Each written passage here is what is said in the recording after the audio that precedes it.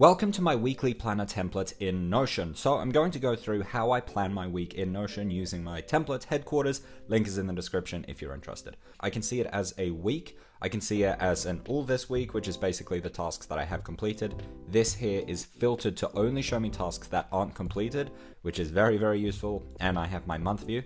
And I also have my day view. Don't worry, all of this is connected. I've seen a lot of other templates where nothing is connected and you have to like move stuff about. It's nothing like that. If I add something here, blah, blah, you can see that it shows up here. So the My Day Today section here allows me to actually organize this by time blocking. So let's say this is 8 a.m. and I can add something here. And as you see, it ends up here as well. So this is blah. And I can say that that is at 11 a.m. and I can start planning out my day here and here. And if I see there's too much going on in this day, then I can just drag the tasks to the next day and it gets removed from here. It's a really, really useful way of working. Then down here, I have my task list in order. So it's ordering it actually using the Eisenhower technique, which I absolutely love and is probably one of my favorite features in this template. So let's say that this is not important and not urgent. Then let's say that blah blah is somehow very important and it's super urgent. As you can see, it actually jumps up in the queue here, which is so cool. So when I'm planning out my week, I don't have to sit and wonder, oh, what should I prioritize? This is ordering it for me. It's telling me in order here. It's sorting it by urgency and importance. I absolutely love this feature. I just think it's so useful. There's other stuff here like my projects and workspaces and life buckets. I won't talk about that today. There is a link in the description to the full tour today. I just want to talk about actually planning out your week. All right, so I've added some fake tasks in here. One thing that has helped me so much, is the Eisenhower method, but the second thing is understanding what state of mind is required in order to do this task. Now, this might seem like another step that we have to do just for doing a task. However, it actually helps less with the doing of the task and more of the planning of the week. So this is very important for a weekly planner. So writing a report, that's going to require flow state for me. I need to be in a really focused state of mind in order to do this task.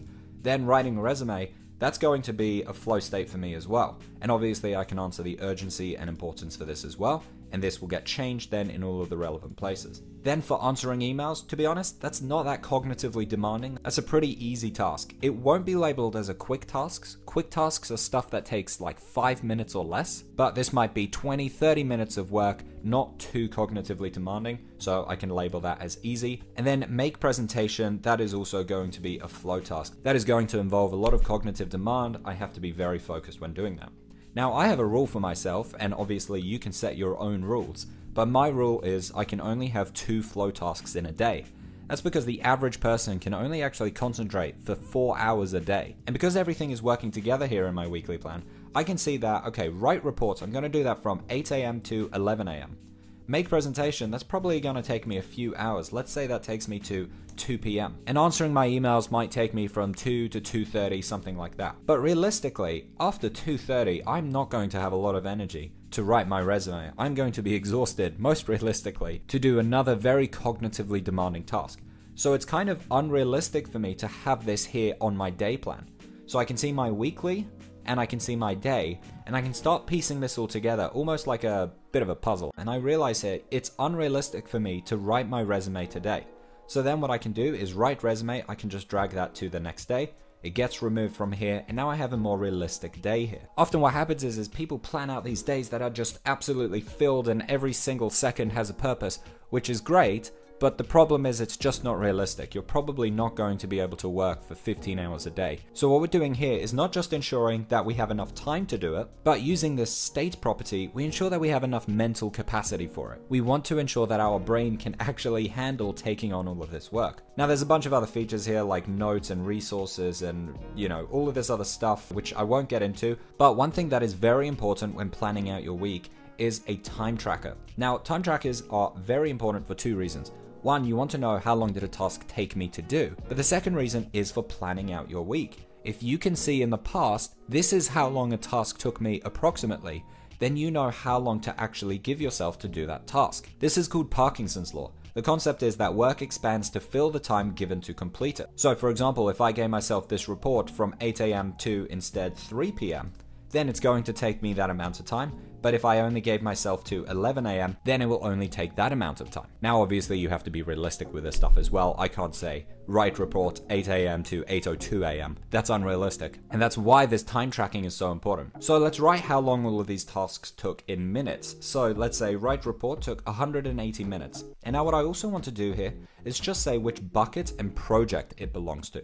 So buckets are the overarching different areas of your life. So write report, that is part of my job. So I'll click here and then click on job. This belongs in that. And then here I can click and say which project it belongs under. So let's make up a fake one called the blah report. And click there, create new, and it automatically gets created. So now if I click away, this has been tracked in the backend. And I can also see here that write report is to do with the blah report. Then answer emails, that belongs under the admin bucket. For the time, let's say that it took me 30 minutes. And you know what? We don't need a project for answering emails, so I can click away. Make presentation. Let's say that this bucket belongs to, let's say my business, so I can click here. And then project, we can say client number 1. Click on new client for the project, and now that has been added in the backend, and let's say that this took me 120 minutes. Now because these are connected and it's the same database, I can see here my week view and my day view, and it's showing me this information here with all of these different properties: the importance, the urgency, the flow state, which bucket, which project it's related to, and the minutes. This is so handy, and I can tick these off saying that I've done them. As you can see, it actually gets removed from here. That's because I have this filter here saying I only want to see stuff that I haven't done. But of course, if I click on all this week, I can see the tasks that have been completed as well. So let's scroll down and go to the time tracker. Actually, before I do that, here's the time tracker. But before I do that, I just want to show you in blah report, this fake report we created. Here I can see all of the relevant project tasks, all of the relevant notes, and all of the relevant bottlenecks. And under completed tasks here, I can see this write report task. It's showing me everything that is relevant, everything that I need. It's just so handy. Again, link is in the description if you want to see the full tour, or just wait to the end as it is the next video that comes up. So if I click on open and full page, you can see here the time tracker. It is broken down by bucket, by project, and even the months bucket and the months projects. So this is honestly probably one of the most important things that I've ever done in terms of my productivity. Knowing exactly where my time is going based on buckets and projects has been the most useful thing. So as you can see here, it's automatically doing all the maths for me. I can see my minutes, I can see my hours broken down. Okay, admin, I've spent 30 minutes, which is 0.5 hours. Business, I've spent 120 minutes, which is 2 hours in total. And obviously if you add more stuff here, so let's say this is 60, I can see here that the sum is 180 minutes / 3 hours. All of this is being tracked in the back end for me, and it's been one of the most useful things for my productivity. When I'm doing a weekly plan, when I'm trying to plan out my week, knowing how long tasks take means that I can accurately schedule out a week that is actually good and useful and sustainable for me. If you want to learn more about the projects, the workspaces, the life buckets, and all the other features that I have built into this, then watch this video here. I cannot recommend it enough. It has over 900 users and a 5-star rating. Headquarters was built to make you organized, productive, and motivated. Thank you so much for watching, and I hope that it helps you.